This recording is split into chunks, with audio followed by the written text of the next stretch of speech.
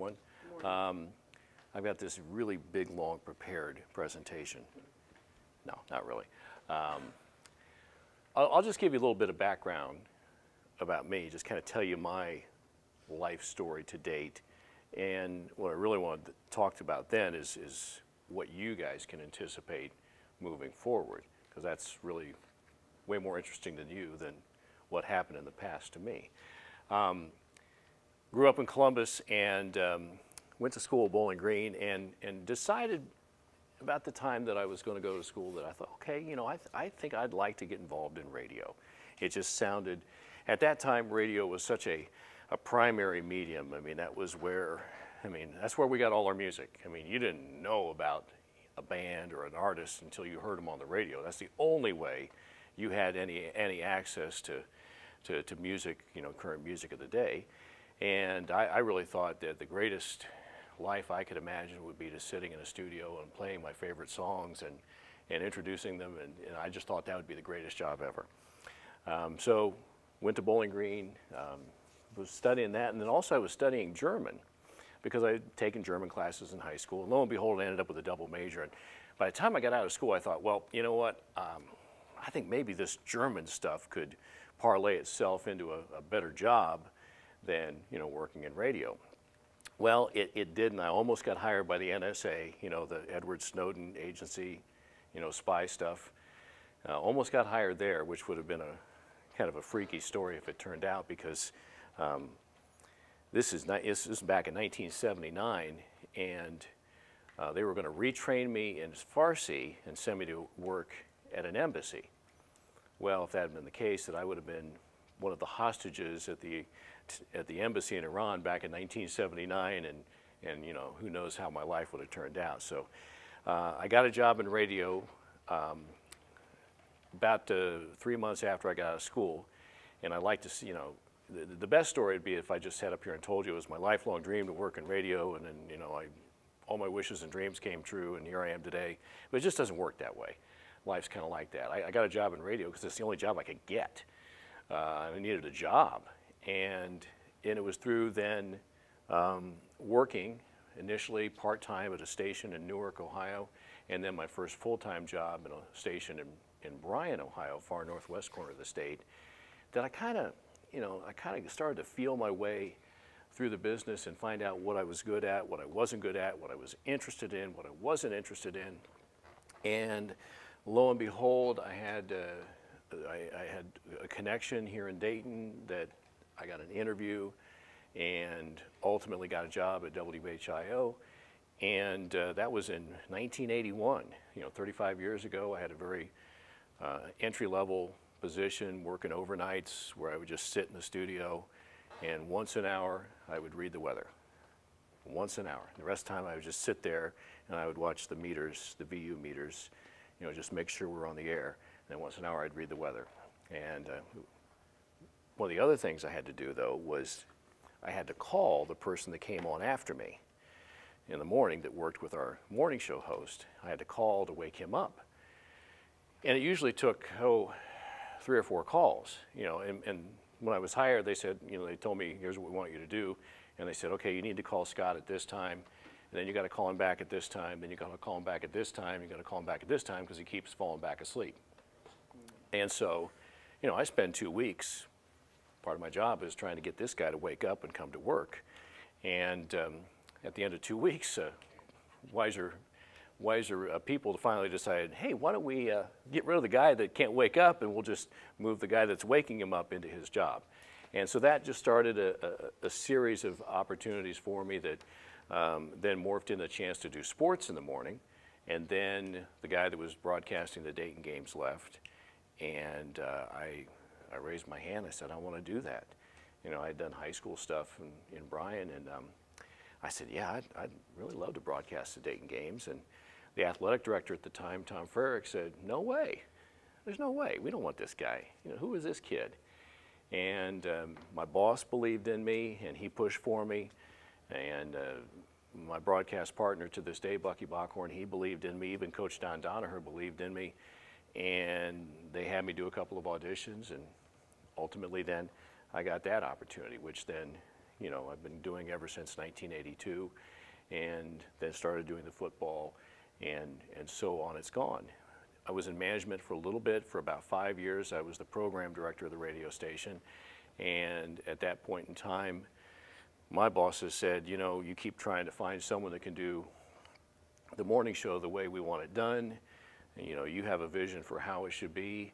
You've tried to, you know, try to share that vision with them, get them to buy into it, and it just hasn't worked.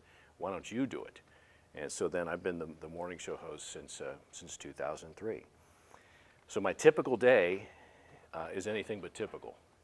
I wake up at 2:20 in the morning, and I'm out the door usually a little before 3, and I'm in the office by about 3:30. And that starts preparation for the morning show. We go on the air at 5 o'clock, 5 until 9. It's an all-news morning show if you've not listened.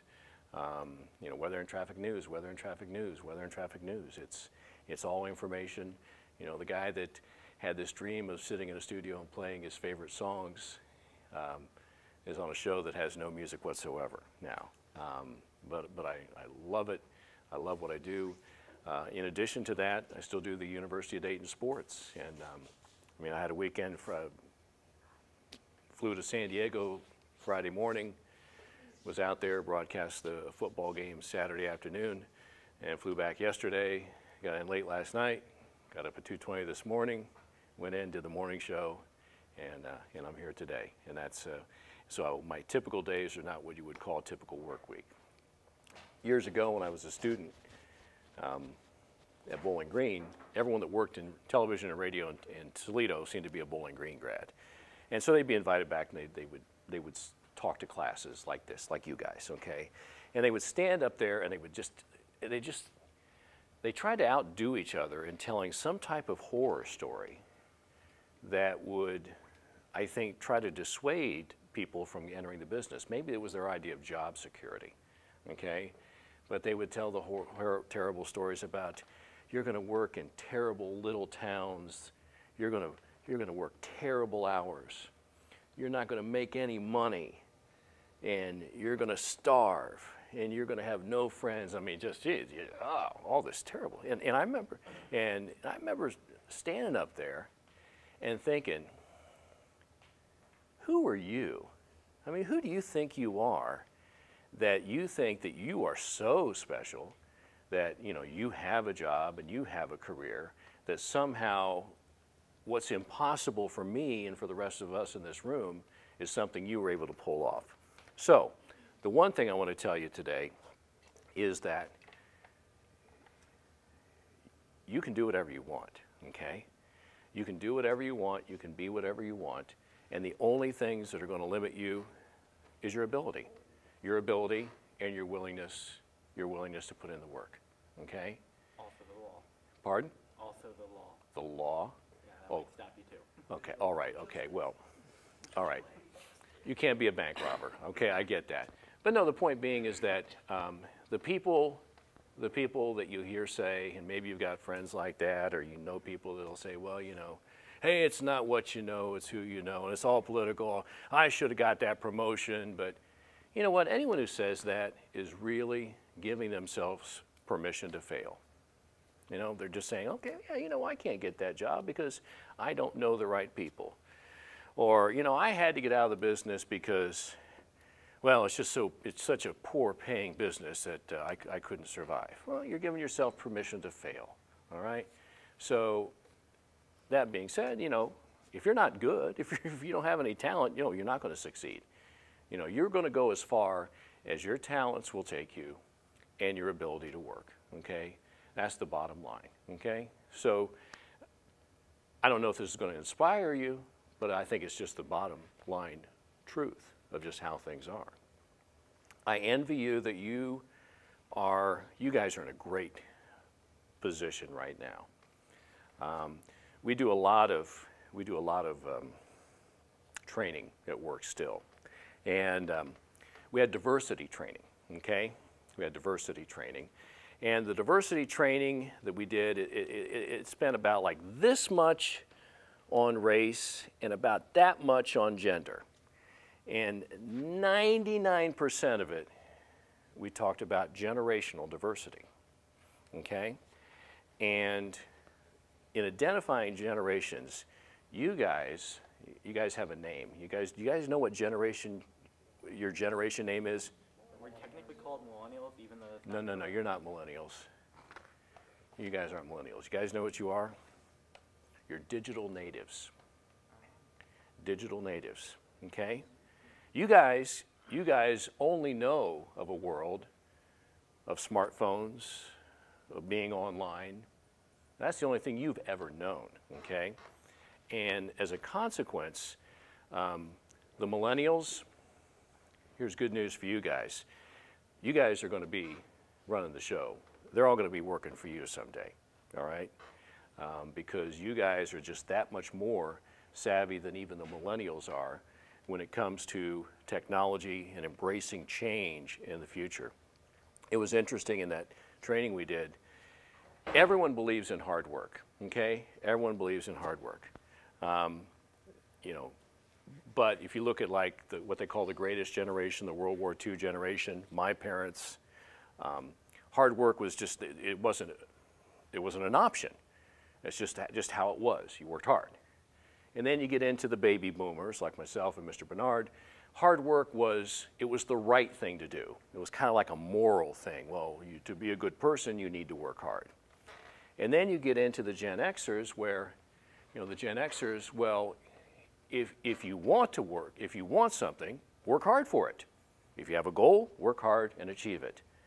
And then you have the millennials that say, I work hard, so therefore I deserve something.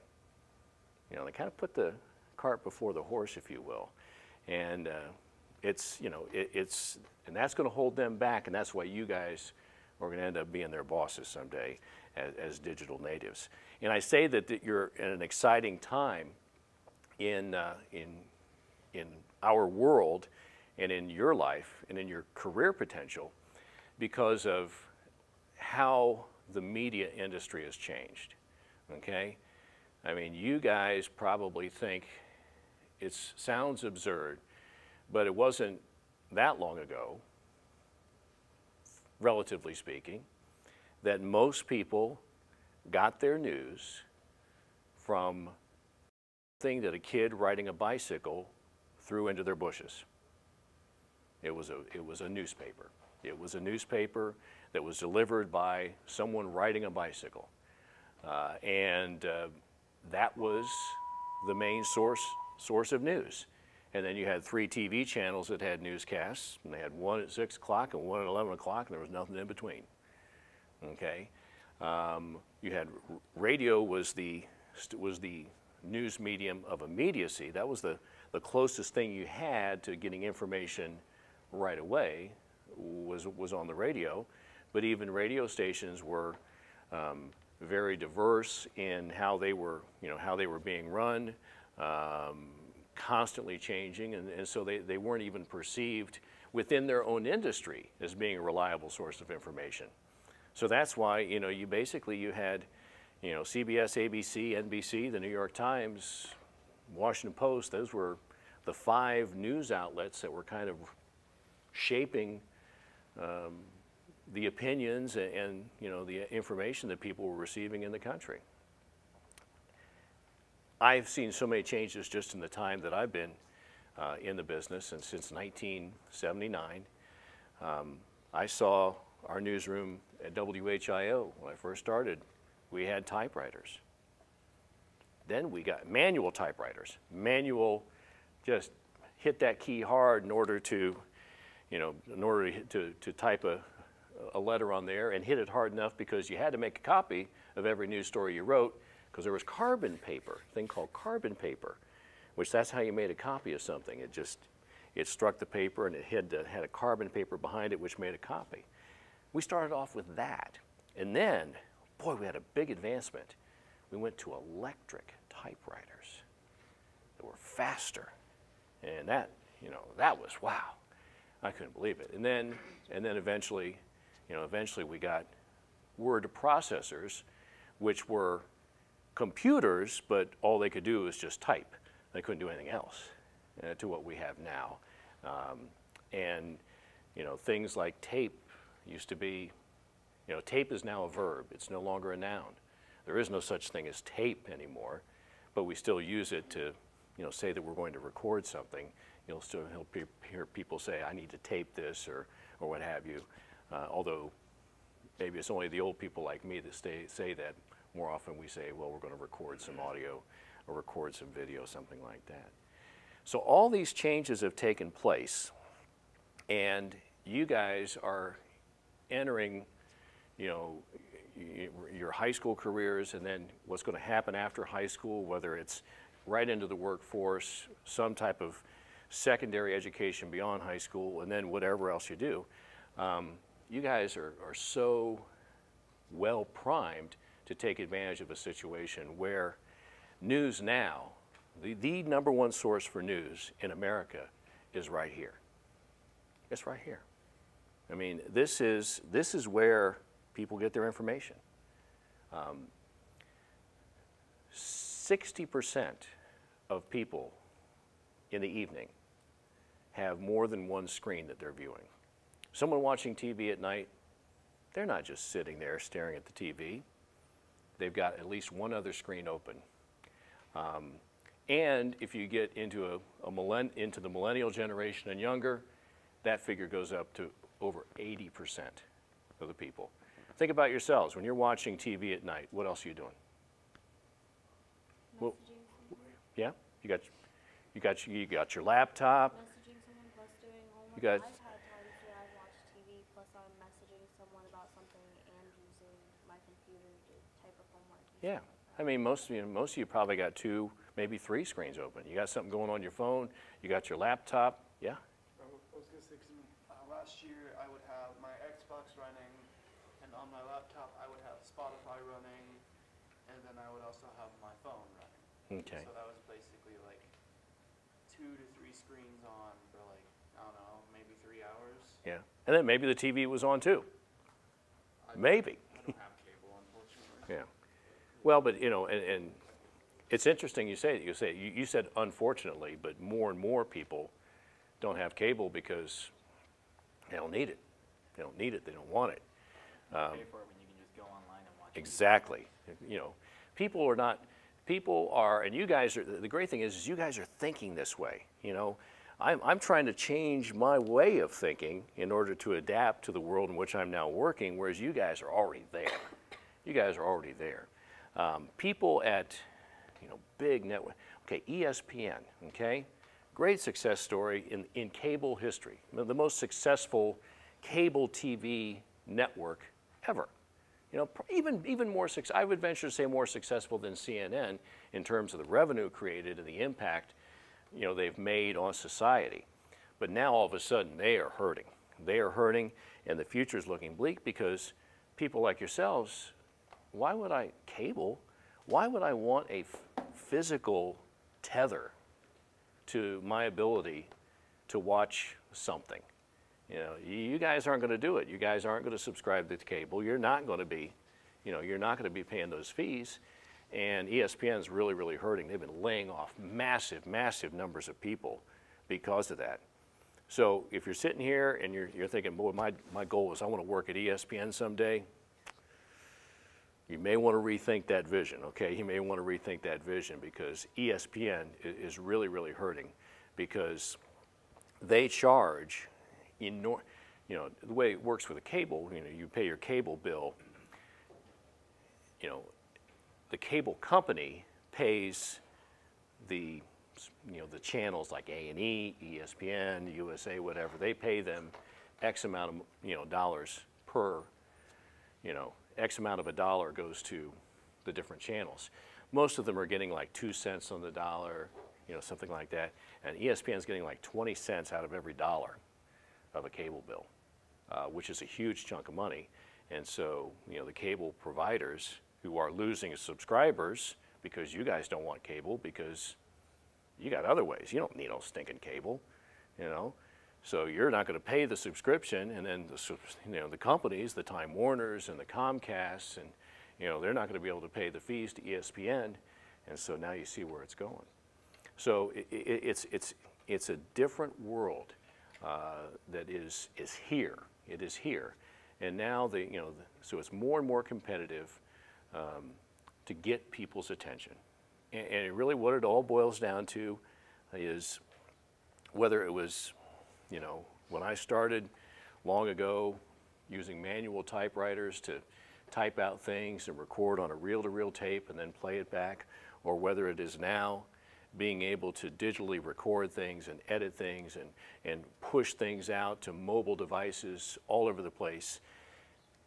The one thing that hasn't changed is what you're trying to accomplish, okay? And the thing you're trying to accomplish in the media business is no different than any other endeavor. What are you guys interested in doing? Just at random, tell me some things that, I'm not going to hold you to it, but what would you envision yourself doing someday? You. Directing stuff. Movies. Directing movies, okay, what about you? DJing and audio tech. DJing and audio tech, what about you? Cinematography. Cinematography, you. Acting Acting. slash editing. Okay, you. Acting. I have no idea. You have no idea. no idea. You know what? Probably just filming. You know what? You're the smartest person here. Okay. You're the smartest person here, right there. That's the guy that, pay attention to him. He actually knows what's going on. What about you? Cinematography. Cinematography and theater. Okay. So you guys, you know what? I'm hearing a common thread. I'm hearing a common thread, and what you all have in common in what you're aspiring to do, you have the same thing in common with those who want to be a school teacher. You have the same thing in common with those that want to be car salesmen. You have the same thing in common with people that want to be a minister, a preacher. And you know, what is that? What is it that all of those endeavors have in common? And really, it's about our basic need as human beings, which can be fulfilled professionally. What is that one thing that we all have in common? All have in common. I'm not going to So, give it a guess. we want to get money. Want to get money. I Okay. I don't really know because I was trying to figure out what the question was. Okay. All right. Sorry. Hey, when your money's a good thing. But I guarantee you, I think that if you had all the money you could ever want, say a rich uncle passed away and left you a big stack of cash, it would not address this need that you have inside you that you're going to be addressing with the pursuit of your career goals and ambitions. And that need is to have someone pay attention to you. To have someone pay attention to you. And that's really the key to success. No matter what tools you have from a technological standpoint, the tools I had when I first began working in radio, they seem like, Stone Age stuff now compared to what I have. But my goal is still the same. My success can still be measured the same way, and personal satisfaction still comes the same way. And that's getting someone to pay attention. Whether you're a car salesman and you want to get them to hear your spiel so that, I can say, what am I going to need to do to get you behind this car today? And you buy it. Or if I'm a preacher standing up in the middle of the church, I say, hallelujah, and I get people to say amen with me. Or if I'm a teacher and you don't fall asleep in my class. Or if I work at a radio station and we see ratings and that people actually listen, or if I'm an actor and I'm on stage and people applaud, if I'm a director and I win an award, those are all validation of what we did. That's what we want. We want people to say, we want people to pay attention and then say, yeah, I liked it. I liked it. I liked it. I was going to say, 'cause getting noticed and or getting paid attention is like getting noticed and liked, right? Because you can get noticed. It's all about channeling your energies in the right way. Let's face it. The people that are doing terrible things to themselves and to others, oftentimes part of it is that they felt like they weren't getting paid attention. They weren't noticed. They didn't count. It's a basic need we have. It's a basic need. We want to know that we count. We want to know that we matter. And so we look for ways to achieve it, and we do it. You know, what a great way to do it with your career. You know, it's a cliche, but people often say, if you do what you love, you'll never work a day in your life. That's kind of true. Although when I wake up at 2:20 in the morning, I feel like I'm going to work. Now, once I get there and get a cup of coffee in me, now I'm ready to have some fun. And that alarm goes off. That feels like work at that time. That feels like work at that time. So, you know, to wrap it all up, I would encourage you to take the tools that you've been given from technology, to take your ability to integrate that into your career goals, and to go out and, to the best of your talents and your work ethic, achieve what you want to achieve, okay? And I guarantee you, the satisfaction you can get from doing something that you enjoy, that you feel proud of, and getting that feedback back, that realization, that validation that, you know what, someone appreciates it, someone cares, you know, that's how you measure success. Now you'll measure success other ways, financially and awards and things like that. But it's that internal measure of success that really is what's going to keep you going. All right, those are my prepared remarks. All right, so you guys must have questions about something as you consult your notes and look at the questions you were supposed to ask me. Yes. I was looking over your page, and I saw one of your favorite TV shows from your childhood was Combat. What is that? Combat? Yeah. That was it was a drama. It was set in World War II about, you know, a group of American soldiers fighting in Europe. You know. So kind of like It was a basic. we watched Band of Brothers. Yeah, it would be a Band of Brothers. It would be a Band of Brothers in black and white. Nice. Okay. Yes. What's your favorite position you ever worked in the media field? My favorite position, you know, I probably enjoy the play-by-play sports the most, and the thing that I enjoy most about that is the fact that it's broadcasting in the now, and it's the part of the morning show that I like the most is broadcasting in the now. When I say the now, it's as it's happening. I've never enjoyed as much telling someone, well, here's what happened last night. Or, you know, I never was one of these people that wanted to be on this, doing the sports on the 6 o'clock news. And now we go over to the sports desk, and here's Larry, and, you know, to tell people stuff that happened. Right. I like to be talking about More exciting. as it's happening now. I enjoy that aspect of it. I think it suits me and my skill level and my interest. And now the thing there is that, you know what, it's hard to sometimes when you're broadcasting in the now, you know, unlike being on stage, when you're on stage, you get a pretty good idea whether you're doing well or not.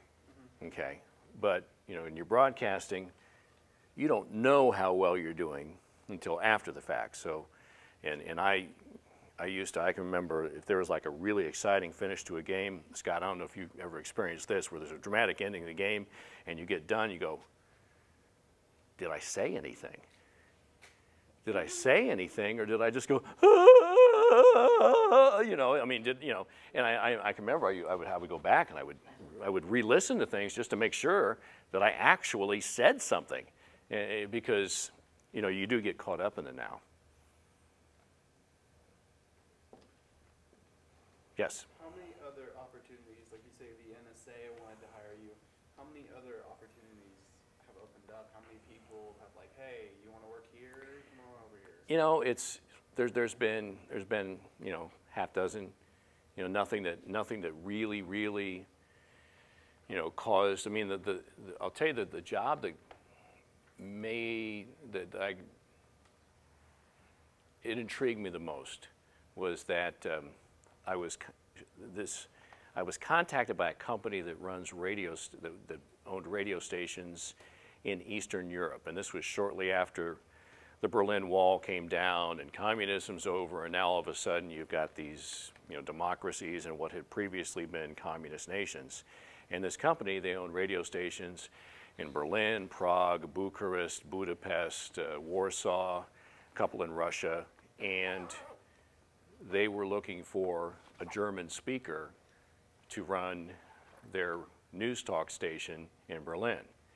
And they flew me to New York and went through a bunch of interviews, and it was intriguing, and ultimately I just said, I don't know if I want to take my family and just move to Europe. And you know, my wife was like 8 months pregnant, and it would just, the timing was not right, and in retrospect I'm glad I didn't do it, but it intrigued me. I'll say that, it intrigued me.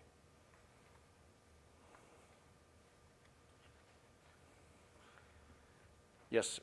In your opinion, does someone have to like sports to be a good play-by-play announcer? I think so. I think so because, and here's the reason why, is you've got to have an affinity with your audience, okay? This is not about what makes you happy. You know, the media business is not about what makes you happy. It's about serving an audience. And so having an interest in sports will just give you the affinity to be able to identify with your audience so that you can give them what they want, because at least you have some idea what it is. I mean, I think if you don't, I think it would be like singing a song in French that you're just singing it phonetically and you don't know what the words are, but you're hitting all the notes and you're saying the correct pronunciation, but you have no idea what it means.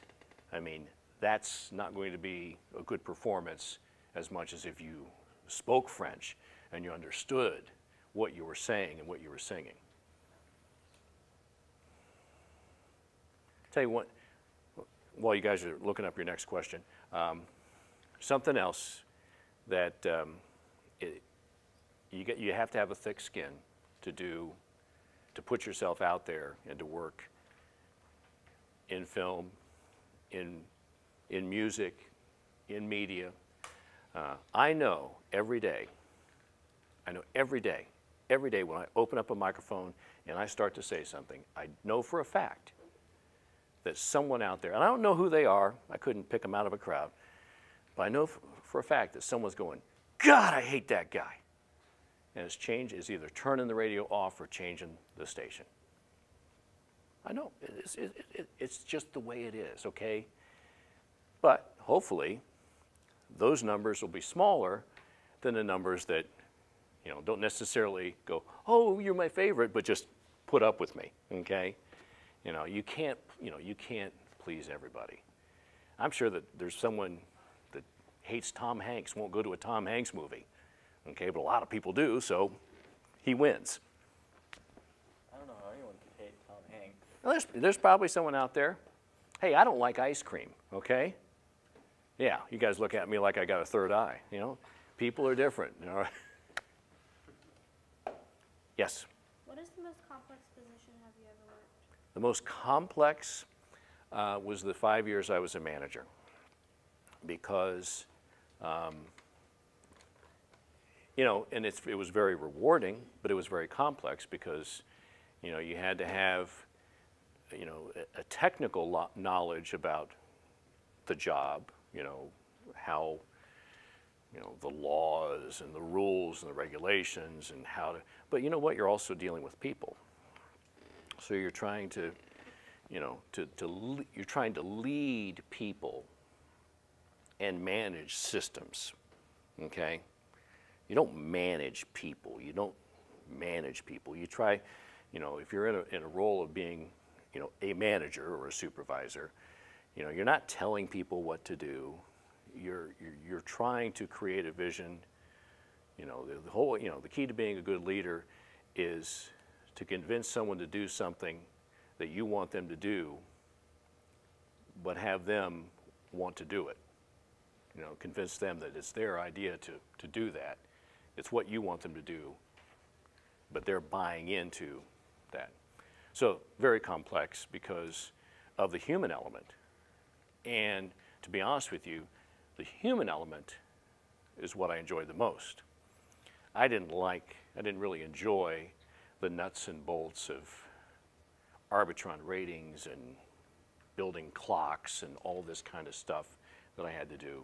I did not enjoy that part of the job at all. I enjoyed the people part. You know, matter of fact, I went through a program last year at work. Here I am. I'm at this company for 35 years, and I raised my hand to be involved in a development program, and I told them I have no interest in being a manager, but I very much have an interest in being a leader. And I want to lead internally, not necessarily have people that I'm hiring and firing and critiquing, but I would like to be a leader internally of my peers. You know, that's something I enjoy, and that's something I get a lot of satisfaction out of. So, yes, sir. In your opinion, is there any job, aside from like standard internship at WHIO or Cox Media, that someone could get before they're out of high school?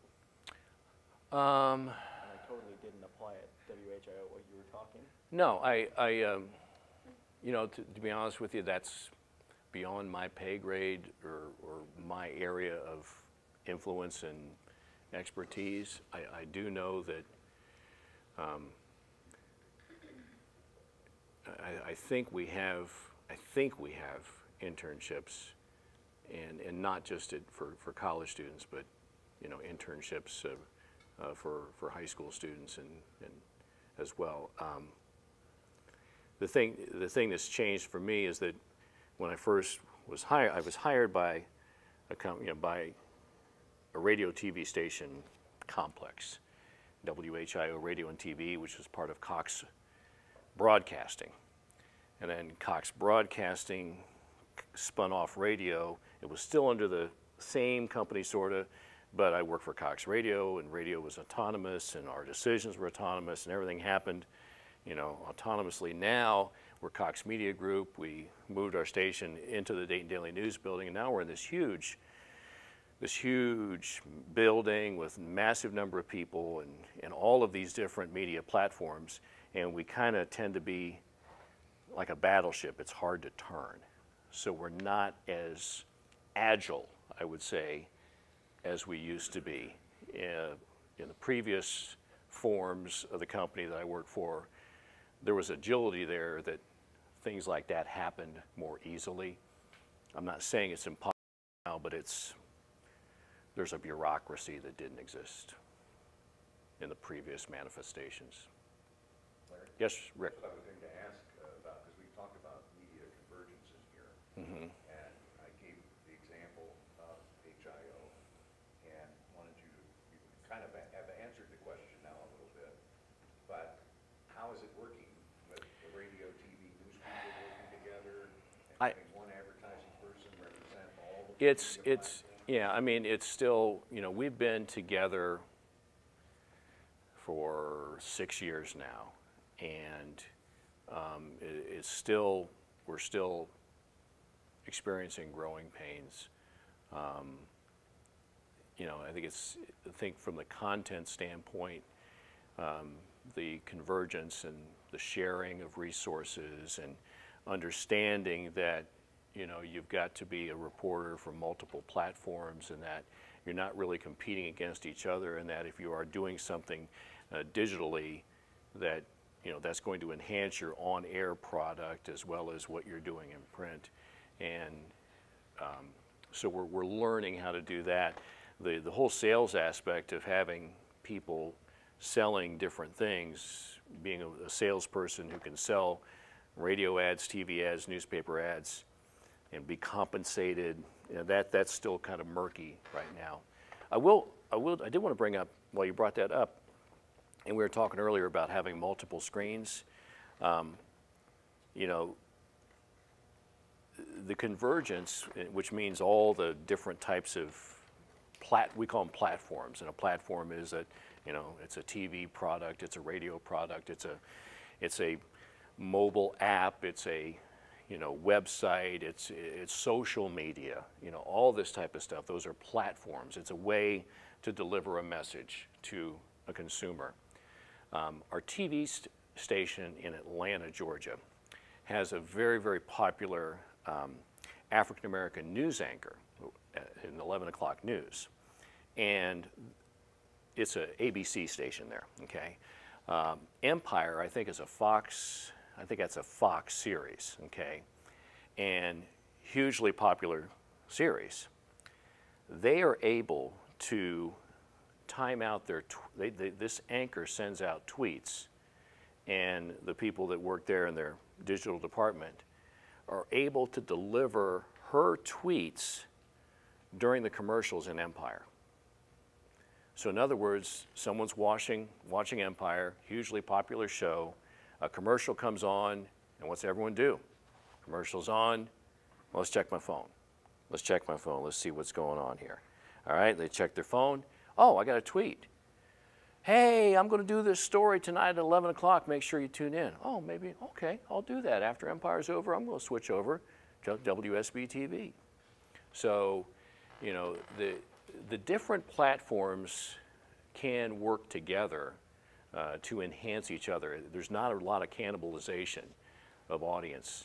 You know, the people that watch Channel 7 News will also look at the Channel 7 Facebook page, will also go to the WHIO website.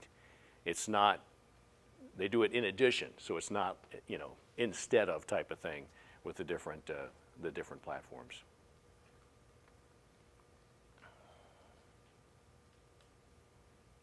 Anybody else?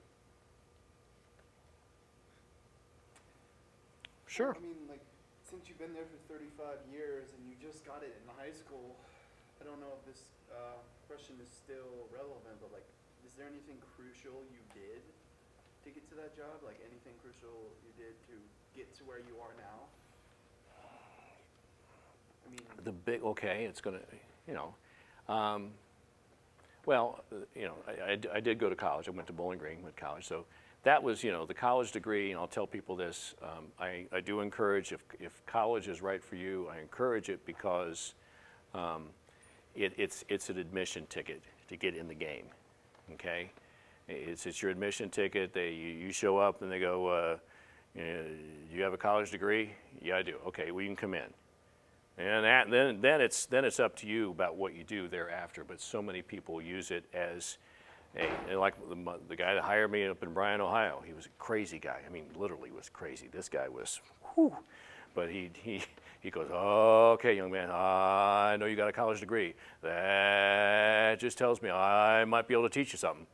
You know, and that was his attitude, was that you had to have a college degree, but all he cared about was that you accomplished that, and that he felt now that you were someone that he could then teach what he felt you needed to know.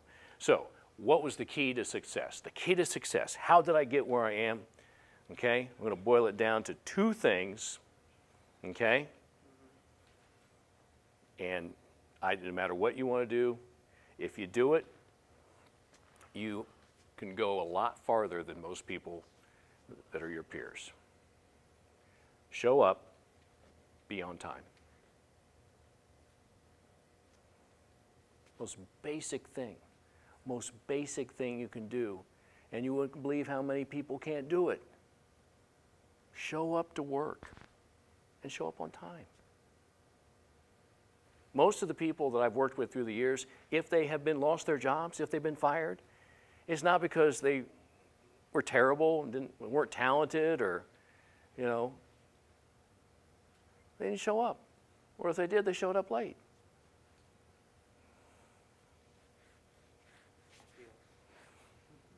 Sorry, I mean, I wish I was going to give you, you know, wish I could tell you some like really special, bizarre thing that this was going to be the key to success, but Make sure you wear this specific color and you'll always get a job. yeah, no, show up, be on time. Didn't you tell me once, Larry, that several years ago that one of the things you had observed with the convergence, and maybe before that, was that some of the younger employees were ones who were complaining the most about how, gee whiz, I didn't realize I was going to have to work these hours.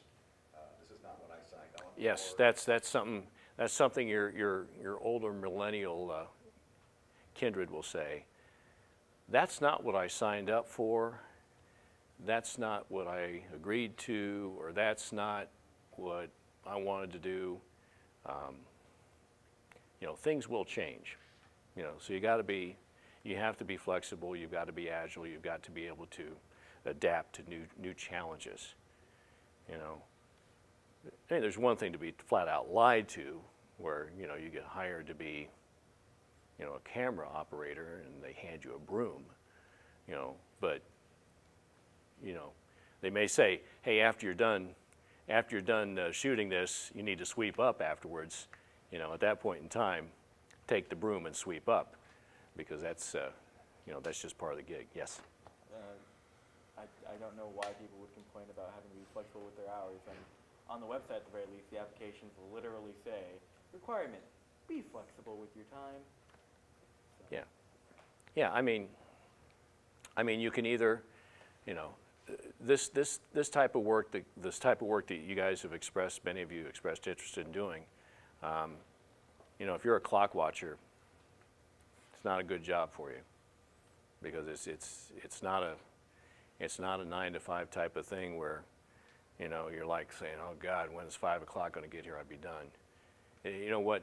I find it to be the inverse to be true, whereby when you work in media, you're watching the clock, yes, but you're not like saying, come on, 5 o'clock, please get here so I can go home.